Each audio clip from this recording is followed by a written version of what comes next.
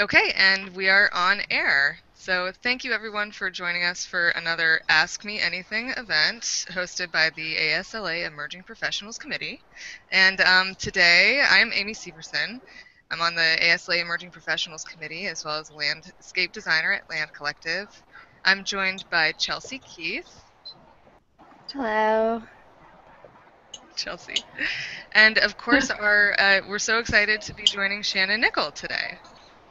Hey, Shannon. Everybody. Thanks for having me. Great. So I have a little bio here. Shannon Nichol is a founding partner of Gustafson Guthrie Nichol. Her designs, including Millennium Park's Lurie Garden, the Bill and Melinda Gates Foundation campus, and Boston's North End parks, are widely recognized for being deeply embedded in their neighborhoods and not natural contexts. Shannon's work incorporates complex functions into simple frameworks and refined landforms. Shannon's recent and current projects include Lower Rainier Vista and Pedestrian Land Bridge at the University of Washington, India Basin Waterfront Park in San Francisco, Seattle Streetcar City Center Connector, and Washington State's Burke Museum of Natural History and Culture. Shannon is a Fellow of the American Society of Landscape Architects and an honorary member of the American Institute of Architects in Seattle. She and her partners received the Smithsonian's Cooper Hewitt National Design Award for Landscape Architecture in 2011.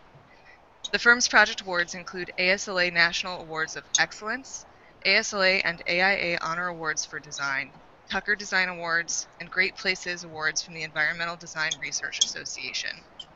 Shannon lectures internationally, frequently juries for design awards, and serves on advisory committees for universities and for nonprofits. So welcome, Shannon. Thank you, Amy. So for anybody who has not joined us for an AMA before, we're going to keep these rolling for the next few Thursdays, second Thursdays of the month. Or is it first? First Thursdays of the month. And coming up, we have David Rubin and Gina Ford. We're very excited about that as well. You can ask questions by adding questions to the Q&A bar on the Google Hangout, and we will pull questions to the front and pose them to Shannon. So I guess to start us out, Shannon, we're curious. Uh-oh. Is there anything that surprises you in your daily practice? The surprises. Well, I feel very lucky that there are surprises all the time. And I think that's why a lot of us get into landscape architecture, is we're surprised about the things that we need to learn about with each project. I bring up sometimes that I ended up spending about a year researching rats for one of our projects, and it developed into this, I suppose, sort of fleeting hobby interest. And, just into learning about rat and pigeons and geology and local mafia, like history and all sorts of things that one wouldn't necessarily be able to predict. So I'm grateful for the surprise in our work. That's Super probably cool. A very general answer. I'd say one more thing that surprised me about day-to-day work as a landscape architect, and particularly as somebody who, co-founded a firm, and so we're sort of finding ourselves in the position of running a business, which wasn't in my mind at all when in landscape architecture, or even when we started the business, is the amount of time and headspace we spend toward like management philosophy, people management, leadership, inspiration, etc., and just keeping people happy and keeping the communications going. It's your responsibility as a firm owner and as a design leader to do that. So the amount that Jennifer and I, in particular, that we both learned about those things and continue to try to learn about, we're constantly encountering new information and surprise and challenge in a good way on that side of things. All right, cool. So the joys of actually running a practice as opposed to just practicing landscape architecture. It's exciting to hear about. What is for you then the best thing about being a landscape architect? Well, let's see. I kind of took from myself when I answered the first one about surprise. I think the best thing about being a landscape architect is being, it being a useful job to be constantly educating oneself. So I feel like I'm doing something practical. I'm helping clients. I'm working for clients and cities and the public, while I'm also constantly challenging myself and getting an education about the world. Um, there are other professions where they lend themselves to that, or you can make them into that kind of mental environment for yourself. But I think that landscape architecture in particular, because it frustrates us in being so sort of ill-defined and broad, really lends itself to that. And if you're the kind of person who tends to take responsibility for that sound quality just helped. Thank you. If you're the kind of person who tends to take responsibility for curating when you see communication disconnects around you, or you see things that are probably outside your scope that could be better connected, then as a landscape architect, you're going to naturally be taking responsibility for so much more than what would be self-evident in your scope. You're going to be trying to get politicians to talk to each other and see to each other, and traffic engineering to work with horticulture and all those things. So that kind of all-encompassing, there's no limits, curatorial role it's just sort of where I naturally end up worrying about everything, and it's satisfying to be able to touch all of it and to try to better connect all of it. And that's the end of that answer. That was as rambling as it was. Thank you for correcting that sound quality. That's Daniel Martin is actually joining us from the plane currently, so we might be getting him in and out a little bit, but we can mute him for now. I'm going to pass it to Chelsea for the next question. Okay, so we want to ask who or what has had the biggest impact on your career? Who or what has had the biggest impact? Myself or Laura answering those singular, like what's the best or the top or favorite sort of questions, and it might be because I have that scattered landscape architect brain that's trying to pull everything into the same headspace. But I can name some influences or things that have impacted me.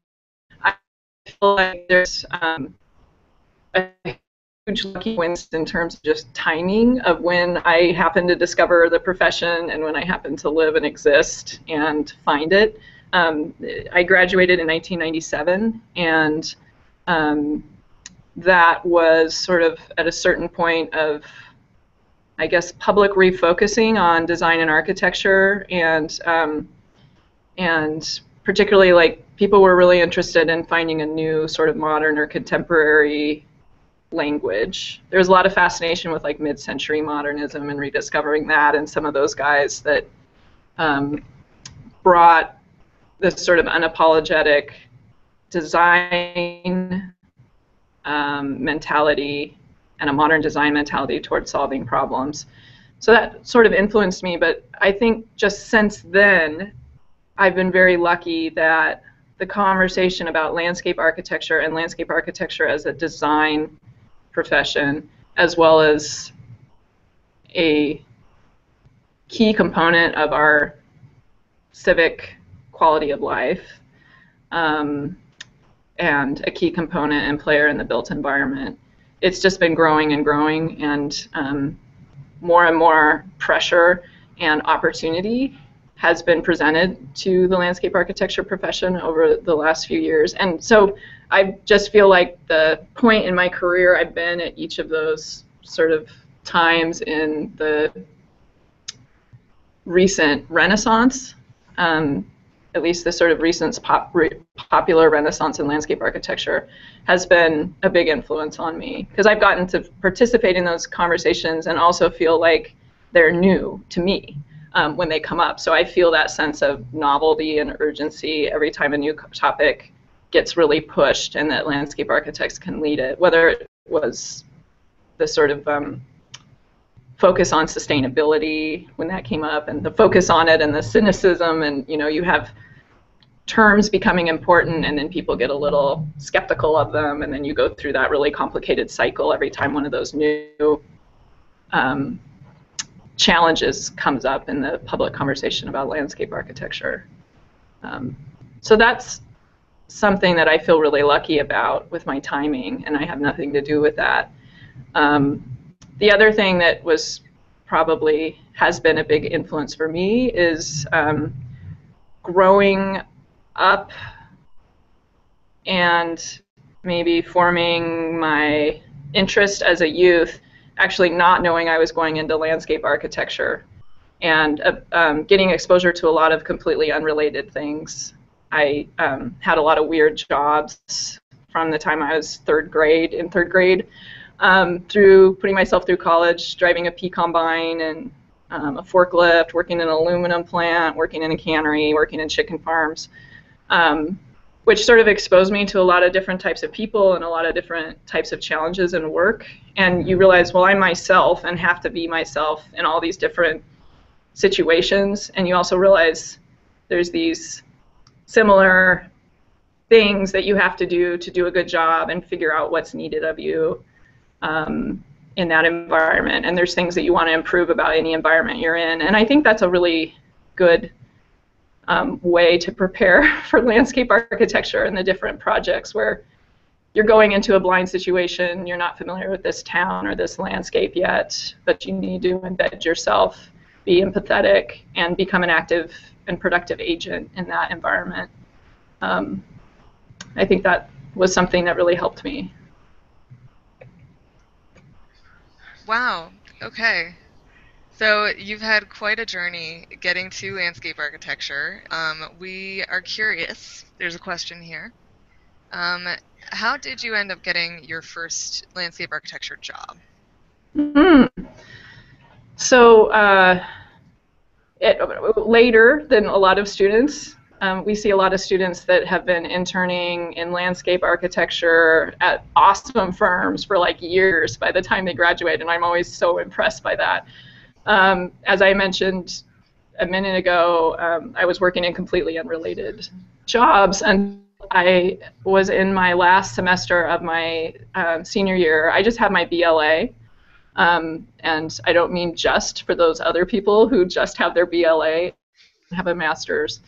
My last semester, I realized that I hadn't completed a requirement that the UW program had, that you do something called a practicum, which is like a part-time paid internship. So as usual, I think I had partly delayed it because I was intimidated about contacting firms and I didn't have any related professional experience. Also, I'm just kind of disorganized. So I had been planning to go into environmental restoration, and found a local firm here that specialized in environmental restoration in Seattle, I should say. So I did my practicum with this small local firm with that real focus on environmental restoration. And in my practicum, I did a lot of graphics. That was something I could do that was useful, even though I didn't have experience yet in practicing landscape architecture. I could draw. So I was working on, I did a lot of interpretive signs, actually. So they kind of had like a realistic illustrative character to them. And I really got into doing them and enjoyed it.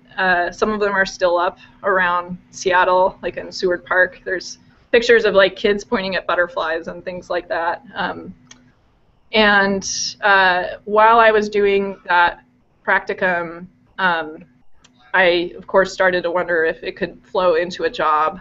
after I graduated, and was very much in suspense, and it was just such a relief, and I couldn't believe it when they offered me a job that I could continue working after I graduated. So I just rolled right into that, and I was at that firm for 3 years. I met my partners, Jennifer and Catherine, while I was working at that firm because they were working on other projects. They were working on some of the projects in the firm as consultants, and Jennifer was actually brought on to manage one of the projects. And those projects kind of took on a life of their own, and as things started to change with some of the principals and owners, Jennifer and I decided to start our own company. And then Catherine agreed to join us. And this was 3 years. 3 years after I graduated. I was 25 when we started this company. We had no idea what we were just like, oh, we'll just keep working on these projects, but we'll just change the like paperwork. I'm kind of glad we didn't know what we were doing. But so that, you know, in summary, I had the practicum that rolled into my first job. It was in environmental restoration, which isn't our specialty at GGN. You know, we still carry that priority, but it's kind of an illustration that sometimes if you follow the dots, they'll lead you to where you are one way or the other, and just work hard along the way, and who knows, you may end up in a place that's very different than you thought you would, and I think it's all good. It's all okay.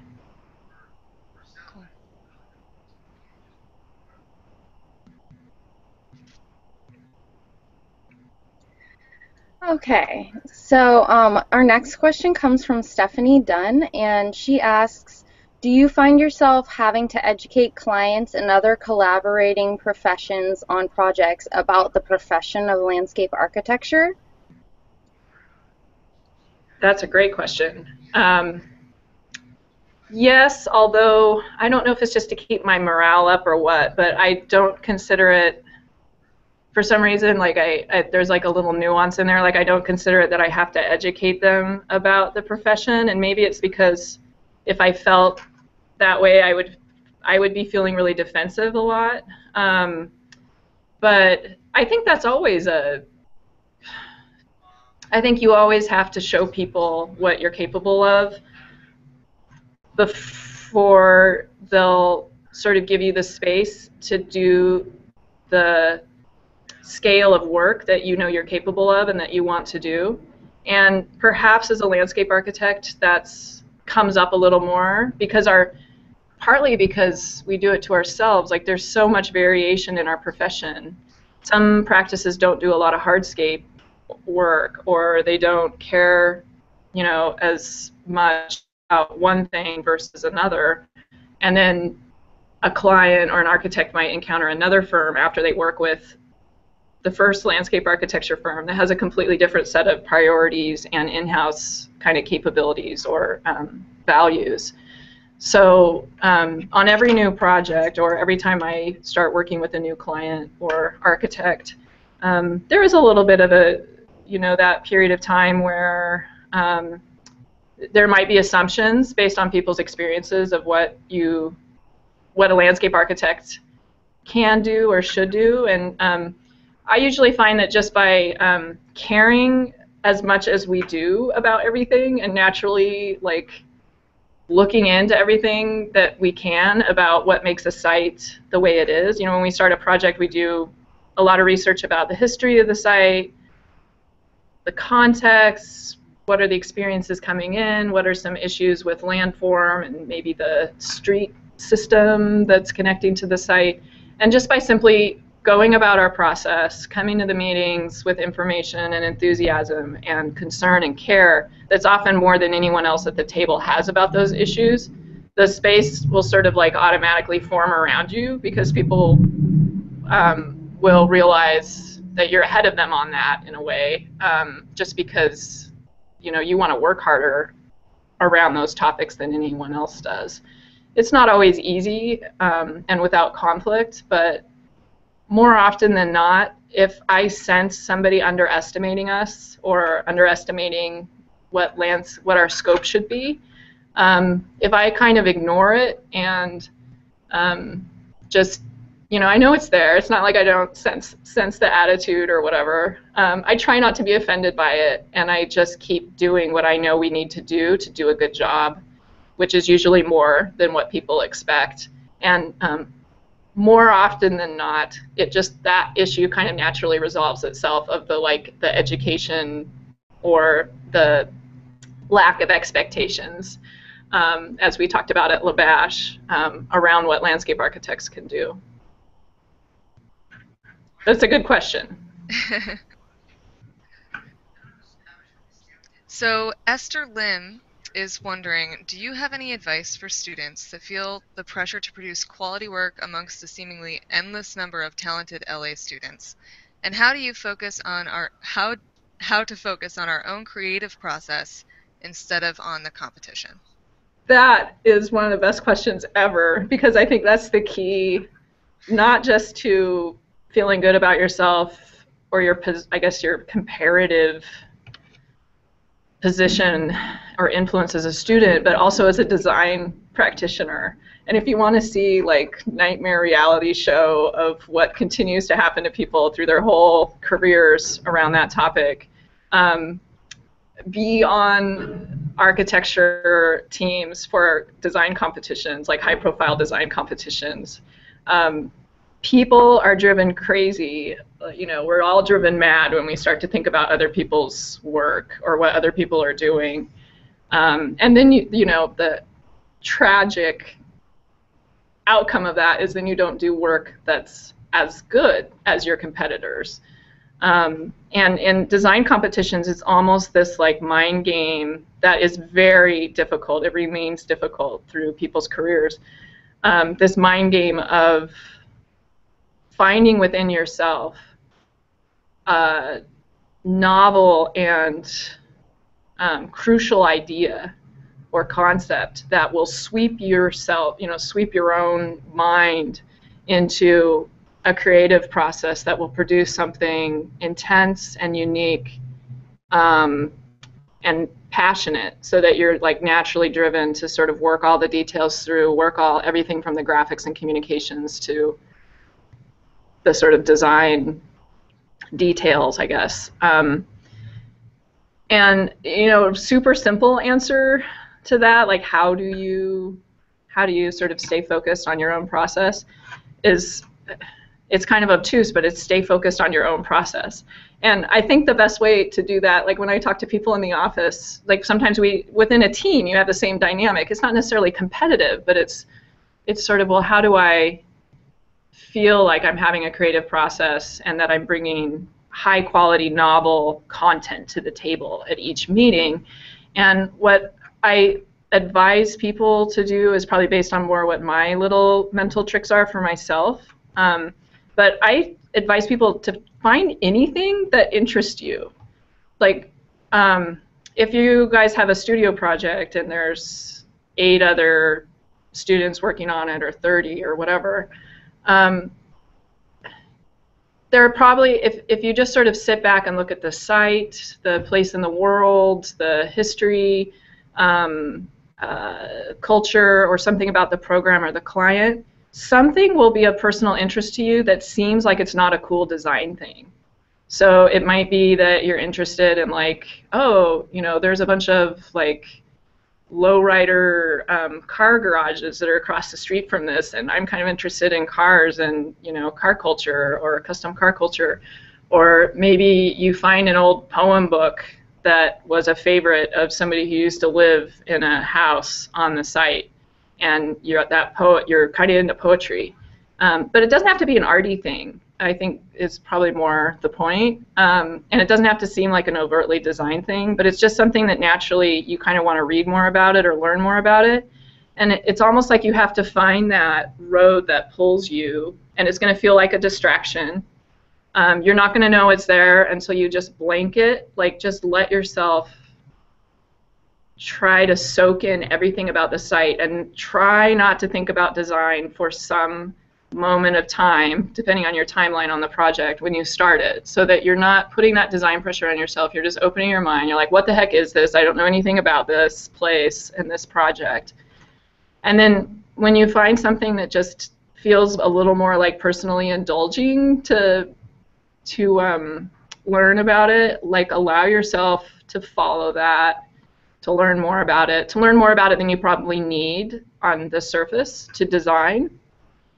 But that will give you a point of view, and it'll make the project a fun exploration and personal enrichment kind of process. And somehow I think that gives you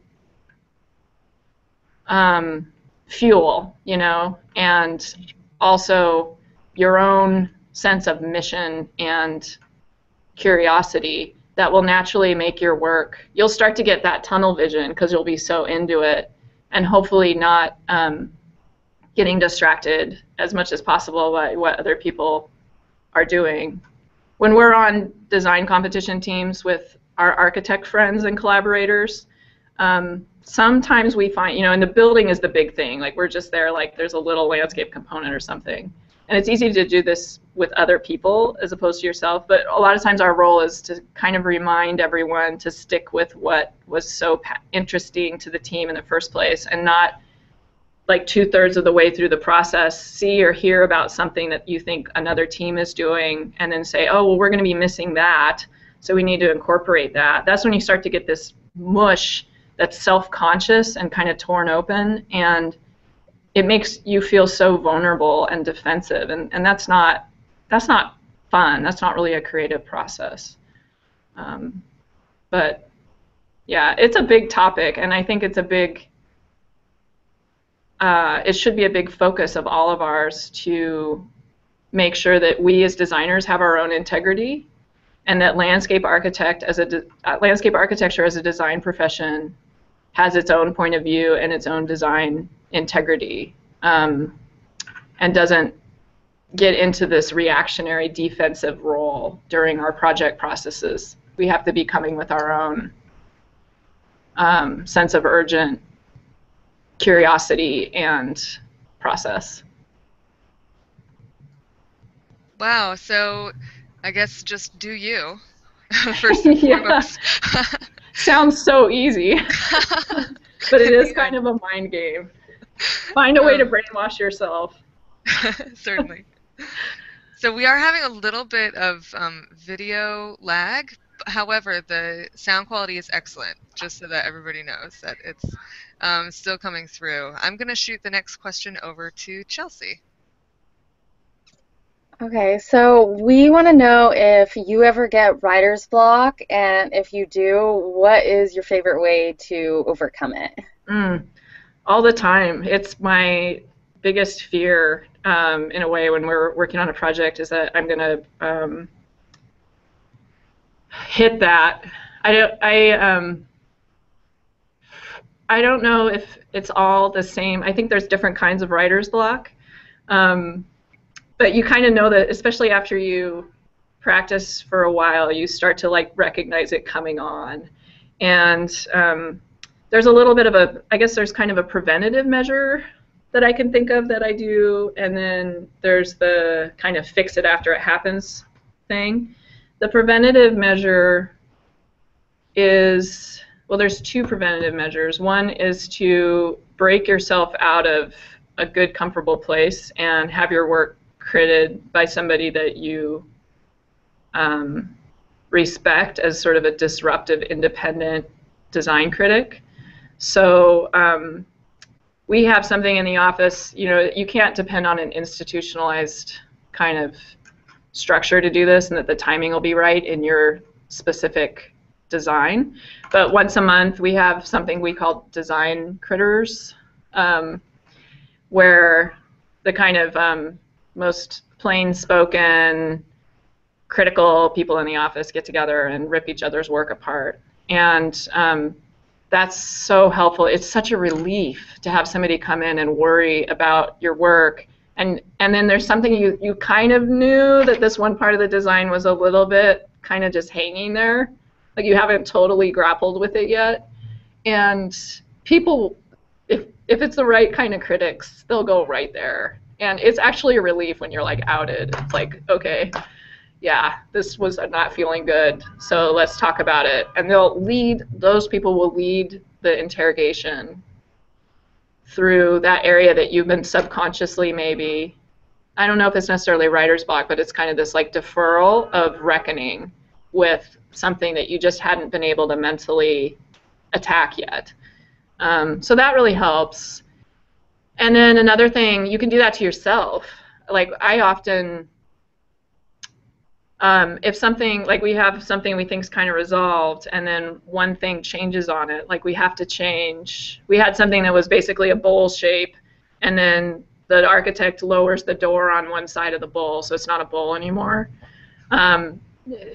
You know, you could just change that one part of the grading, but you really don't have a bowl anymore. So you really have to go back and say, okay, the concept isn't a bowl anymore. What is it? We have to rip all of this apart and redo all of this, or at least see it all with fresh eyes.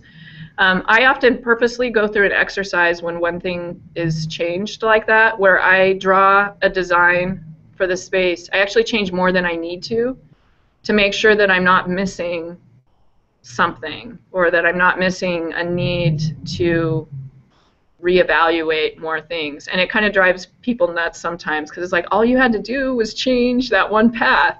And I come back and I'm like, what if we didn't have a path there and we had the path going, you know, on the other side of the project or something.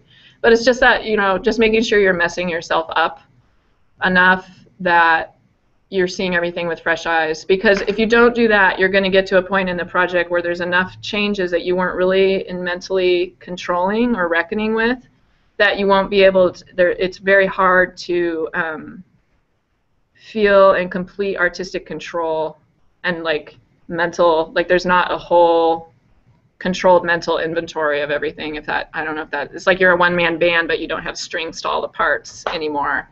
And that can lead to, I guess, a kind of writer's block or designer's helplessness far into a project.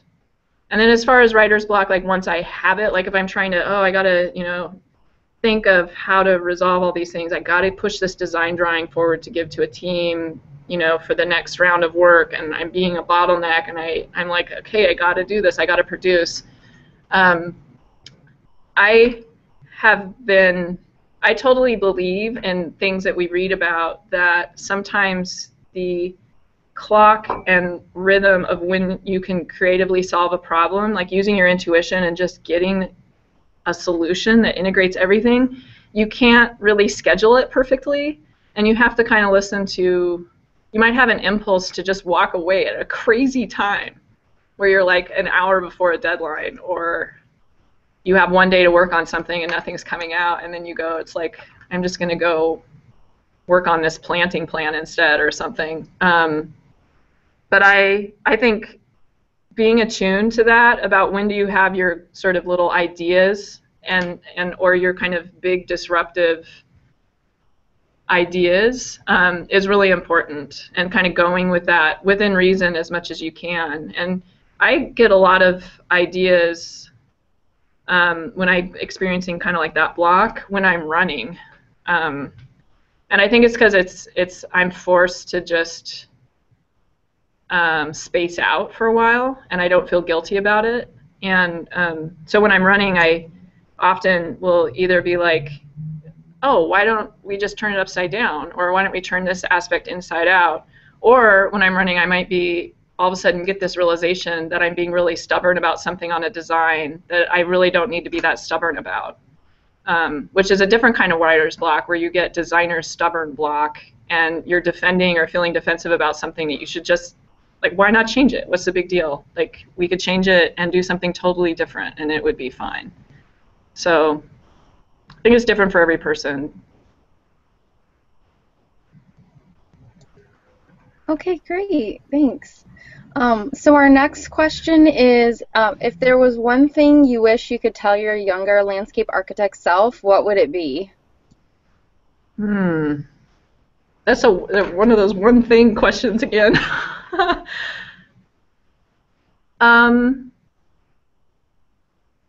What would it be? I I don't know. This is kind of a perverse answer, but I think all of the sort of blind anxiety that I went through about being stressed. I mean, I'm sort of naturally a little bit of an anxious person and stressed out. And so my first place where I went with that question was like, oh, well, what, tough situation could I have saved myself from, or what confused, like, wrong path or unnecessary stress. And so I was starting to think, well, I shouldn't have worried about X so much. But I actually think I value all of the mistakes and wrong roads I went down because they teach you things. And maybe that's what I would tell myself, is to not feel like I'm doing something wrong or going down the wrong road if something's really just starting to feel unsolvable, whether it's a project or there might be a client or a job you have that you're like, oh, why am I in this job? And you're torturing yourself about whether you should stay or go, and wondering if you're wasting your time. And I don't think time is ever wasted, and I don't think a hardship within limits is ever a waste, especially for a designer, because you have to get really good at solving problems and keeping your head clear, or at least focused on a certain train of thought, and kind of going through these obstacle courses to carry a design idea through all the obstacles it needs to be carried through, and to connect it to all this new information as you go through a project. So in some ways, the more mistakes you make or seemingly random tangents you go on, and the more kind of crappy situations you might find yourself thrown into, the stronger it's going to make you as a designer. So I might tell myself that. I don't know if I would be surprised that I tell myself that, because I've always kind of relished the dark side of things. But Well, great. So Esther Lim was also wondering, what advice do you have for students trying to connect with the professional world? From my own background and what I did, I wouldn't be in a good position to give advice, because I really think I just, like I said about my first job, was sort of last minute and a bit random, and it ended up working out great for me. And then I kind of rolled into my job with that one experience. I think thinking of myself as being across that professional barrier from students now, the best way to connect with the professional world would be to do internships and to get jobs in offices where you're really going to be given work to do. I know that those positions are so competitive. I can't imagine, like, if the same student I was in the 1990s was trying to get to where I am now in terms of the kind of projects that I am so lucky to work on. And if I was trying to go directly into that world as a student, I would be facing a lot more competition than I would have been, and than I did. But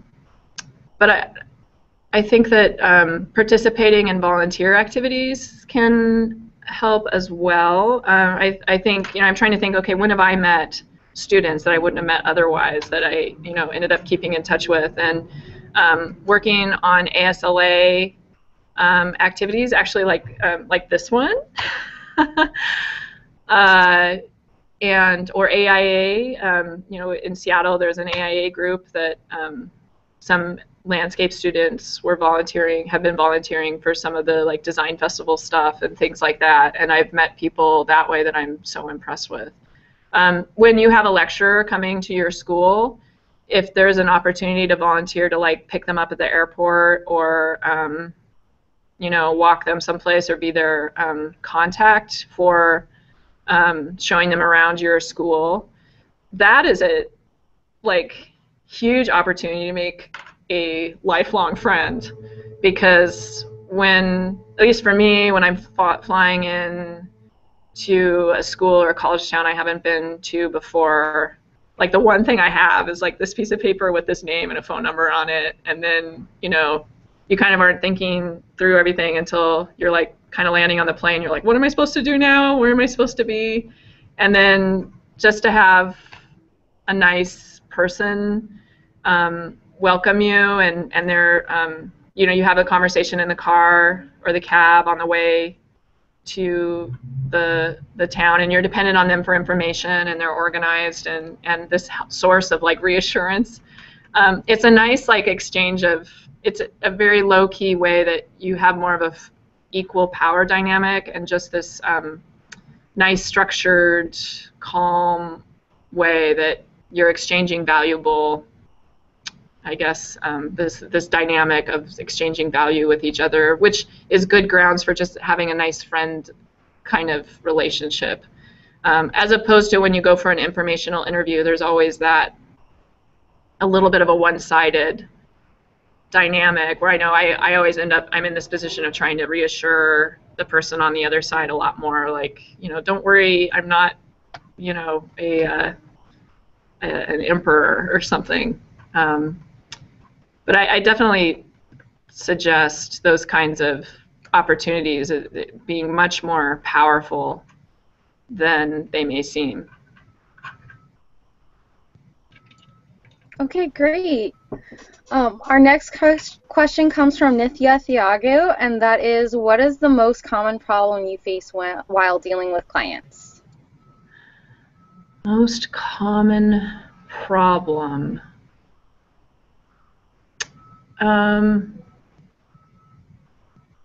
Trying to think of what that would be. You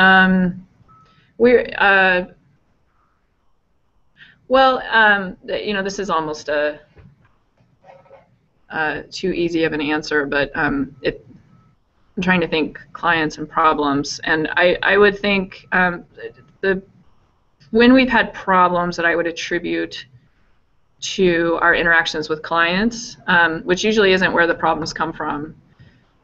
It would be when there's not a clear client sort of representative who's assigned to make decisions. So you actually want your clients to be, to some degree, like hard to handle and really opinionated, and you want them to critique your work and be into it and have a lot of interactions. And sometimes working with, on public projects, we do about half our work as a public.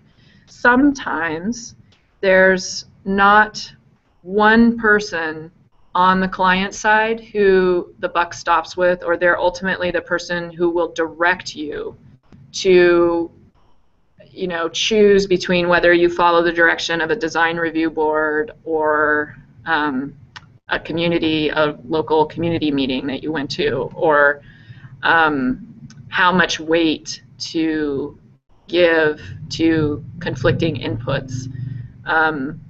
And there are times when it's just so helpful to have somebody directing you or making a final call on things on behalf of the client side or on behalf of the public.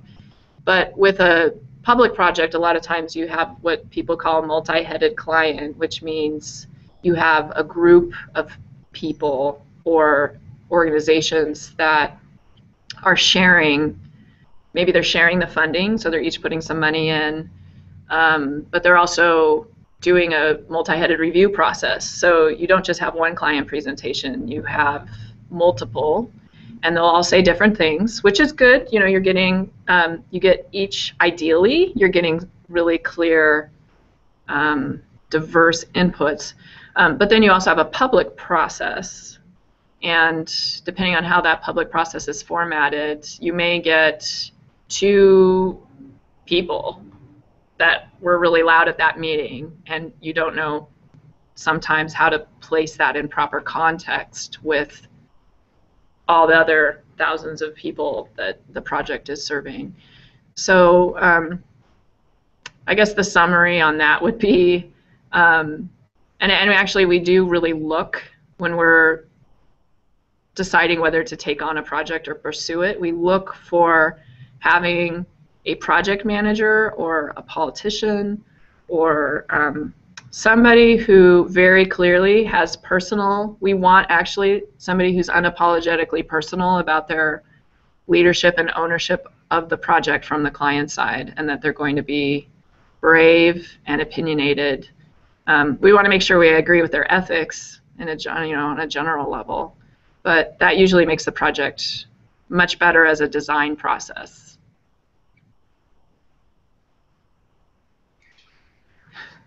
Wow, great.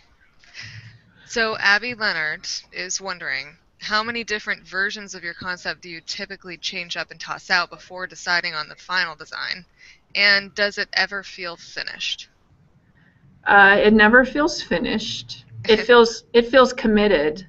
Like it's a good feeling when you feel like you've gotten actually past the point of still entertaining mentally, it could be this other concept, or should we be switching, or should we be changing these kind of diagrammatic level things. It's actually such a relief when you go into the mode of commit and detail. And I love the detailing phase of projects. And there it's like you have a clear assignment. It's like you go into this math assignment territory, which is not, and by any means not part of the design process. That is design. You have to go into these finer scale design, gnarly 3D design puzzles that you're solving about the hierarchy and the masonry and how a rail is going to relate to the wall that it sits on top of. It's all part of telling that concept and expressing that kind of like fake geology that you've made up. But you've committed to it, and so you know what the story is, and you're just trying to figure out the best way to tell it in the detailing. That's when you get to that point in construction documents that you're working on all those details, the design doesn't necessarily feel finished, but it feels, there's just this relief that you feel like you've committed and you can't go back, and then all you can do is just go into more and more detail and make it more and more fitted out and articulate. As far as how many concepts we do, a zillion.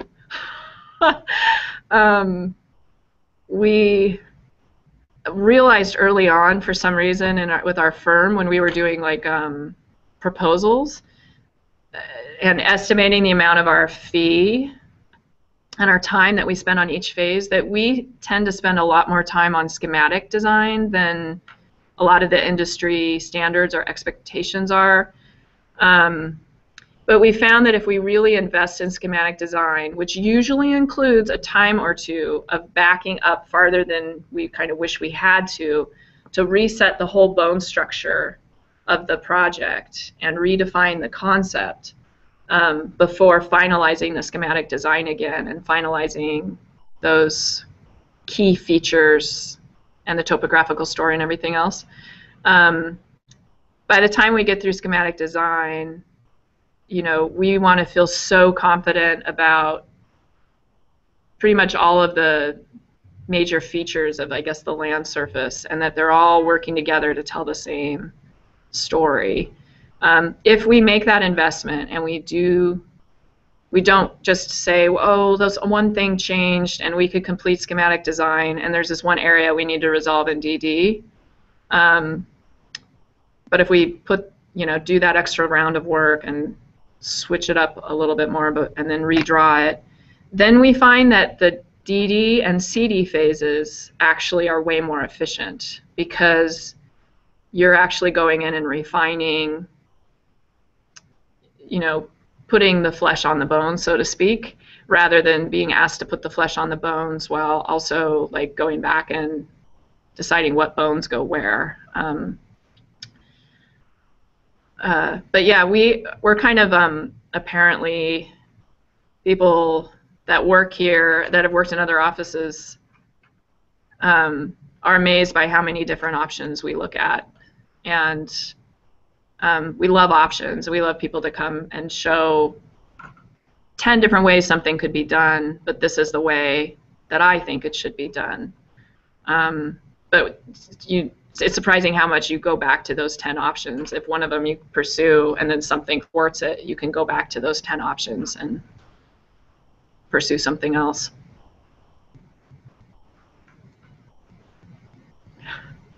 Interesting. So that was really cool. So next we have a question from Evan Davenport, and he says, well, I apologize for it not being on the top of the Q&A. We had a little hiccup with it. LA seems to be growing a popularity within the design construction industry. What factors do you think play into this, and what can LAs do to relay the importance of our services to policymakers and potential clients? Yeah, that's a pretty good sort of conceptual segue for all of us to the Landscape Architecture Foundation event that's happening in Philadelphia over the next few days, because that's part of the big question that's being asked. We had a conversation in our office earlier this week that was around that question, and I don't have the answer, but we talked about everything from should landscape architects be doing planning to should we be getting into politics to do we need like a lobbying group. The profession is more popular. I think more designers that aren't landscape architects are also more interested in landscape. And so there's just more visibility of design and landscape in general, and it's more of a popular fascination. I think partly at a really simple level, it seems like it's a little bit of this cyclical thing that happens after you have a really synthetic, clean the palette kind of time in design. People often become hungry for texture and nature and the untamed and life. And the millennial, kind of the 90s and the millennial time was a time to kind of rediscover minimalism and technology and sort of utopian Gattaca kind of stuff. So you had like the Gap, Audi, Apple store kind of stuff going on. And so I think there is just this, it's not saying that it's superficial, because it's not. We know that it's more than that. I wish that it was more driven by everybody waking up every morning realizing that the earth is in crisis. But I think there's a good coincidence between our earth being in crisis and us being slow to act, and there being more of a emotional hunger that people have personally to be around a richer environment. And so then landscape architects and landscape comes into that. As far as like people then, if they're saying, oh, I want to see more landscape in my city, I want my kids to be around more nature, I want my, and in our firm we were, in this discussion we had earlier this week, we were saying, is it really about that, or is it about life being more human scaled and cities being more walkable, and landscape architects' role in that, because there's pedestrian engineers are missing at the table with transportation engineers, which is really odd. So we have the opportunity to fill that void. But sorry that I'm rambling now. What the next dot that needs to be connected, if there's a popular hunger and interest in landscape and the quality of landscape in daily life, is that landscape architects are the people to address that. And that dot seems to be still largely, there's sort of a really weak line there in as much as it's improved. So what we started talking about in our office group was that we kind of need it's a sort of cynical direction to go maybe, but we were saying we need a lobbying group. We need like our NRA or our, trucking lobby like thinking about like how much the trucking lobby changed the landscape of North America is pretty remarkable, as did the automobile lobby at the dawn of personal automobile use in our cities a little after the turn of the century.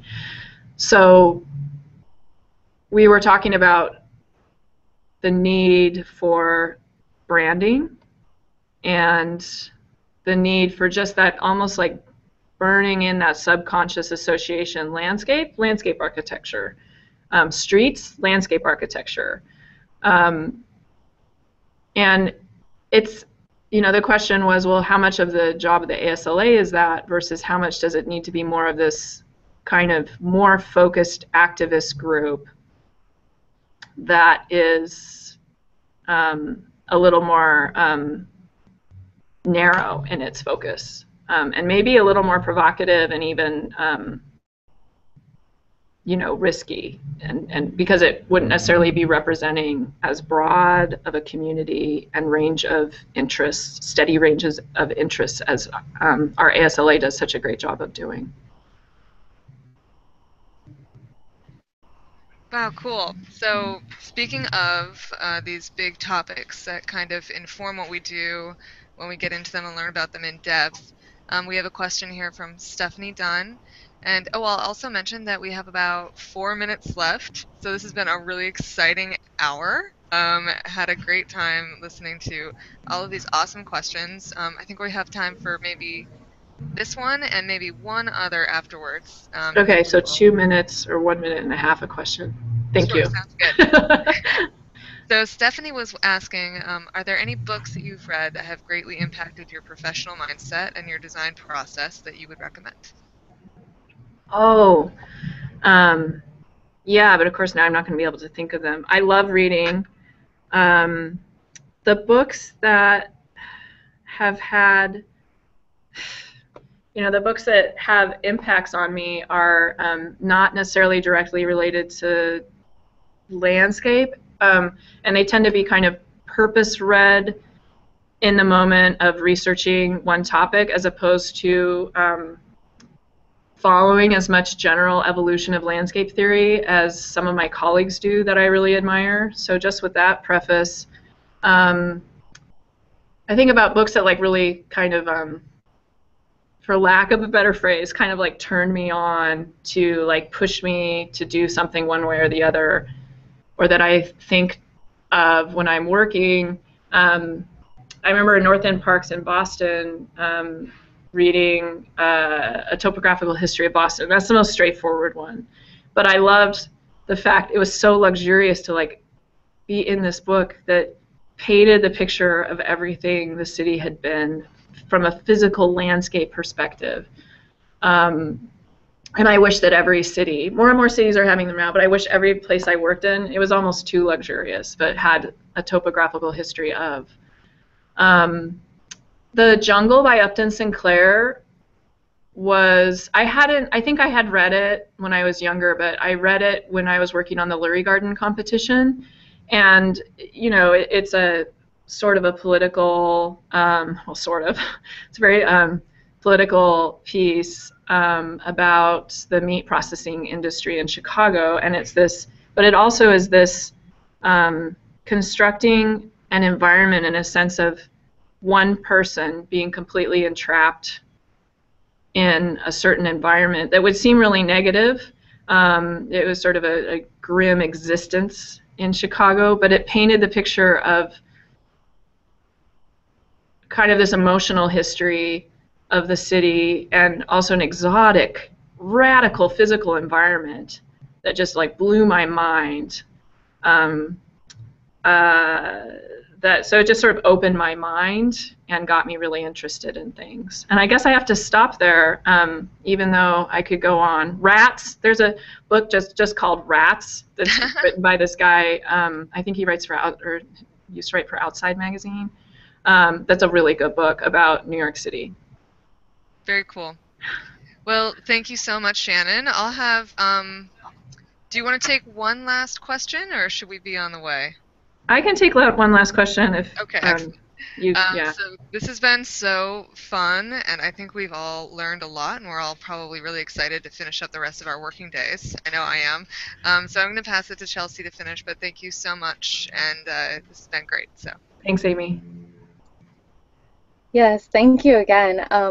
So our last question is, if you were given a golden ticket to visit any landscape tomorrow, where would you choose? Oh no, another like, what's the top?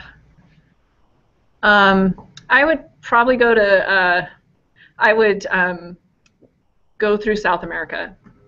If I think about this longer, I'll say, why didn't I say X or Y? But the reason why is I grew up, we work all over, and I love going to new places and learning about completely different landscapes. But I did grow up in the Western U.S., and so I kind of have like the biggest like memory bank for that. So from a personal indulgence standpoint, I've always wanted to take a trip that follows the transect. I've followed the transect of how the landscape changes and is connected by migratory patterns and mountain ranges and things like that, up to Alaska from Washington. And I just like put this huge added this understanding, this dimension that I didn't have before about the kind of great gradient of landscape in North America. And so I would like to go south because there's everything from like, as you move across North America, there's these like colors in the foliage that tend to be consistent even if the plants change as you go north and south, but there's these north-south kind of corridors where you can almost tell by looking at a plant, by the texture of it and the kind of undertone, what corridor it's from. And in the West, we have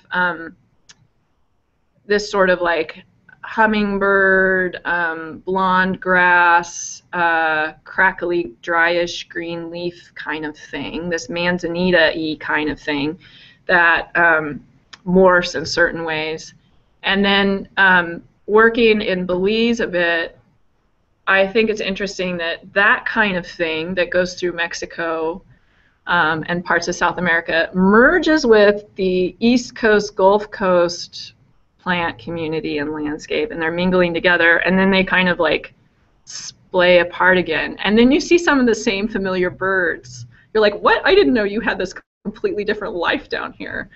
That it's just normal life for them to go back and to commute between Brazil and California. So anyway, I'd like to be able to put all that together and feel like it would make me a better landscape architect if I could do that someday. Road trip. Well, great. On that colorful note, thank you so much. This has been a wonderful time. Thanks to everybody who participated. I'm glad there were some questions. Indeed. Okay, signing off. Thanks, everyone. Thank you. Thanks, Amy. Thanks, Chelsea. Bye. Bye.